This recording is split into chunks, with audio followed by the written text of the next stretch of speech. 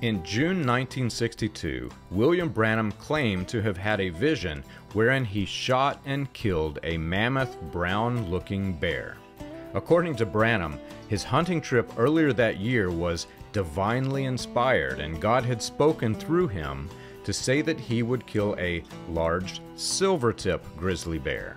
He did indeed kill the grizzly, though there's some question as to whether or not William Branham actually prophesied concerning the grizzly prior to its killing. William Branham mentioned the alleged vision after the killing of the silvertip grizzly bear. After the silvertip grizzly was killed, Branham then announced that God had spoken through him once more to say that he would return to British Columbia and kill a second bear. This time, it would be a brown bear, and it would be twice the size of the silvertip grizzly bear that he had killed earlier that year.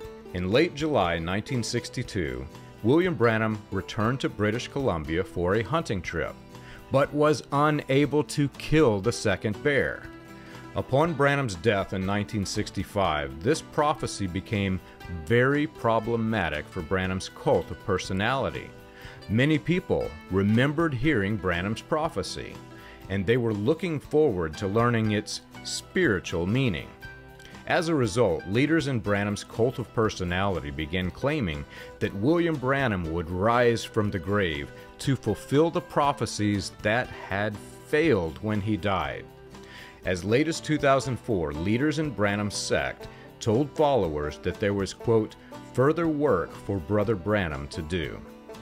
When asked about the brown bear vision, Voice of God Recordings, the headquarters of Branham's cult, frequently responds to those who question by presenting them with video or photos or descriptions of the silvertip grizzly bear that Branham first killed, instead of the second bear, the brown bear depicted in the vision. As a result, uninformed researchers who do not question the cult's public relations personnel as to whether the bear on display in Branham's den was a brown bear or a grizzly bear mistakenly assume that the second vision was fulfilled with the killing of the first bear.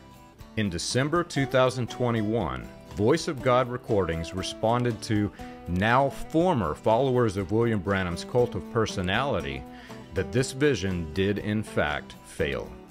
You can learn this and more on william-branham.org.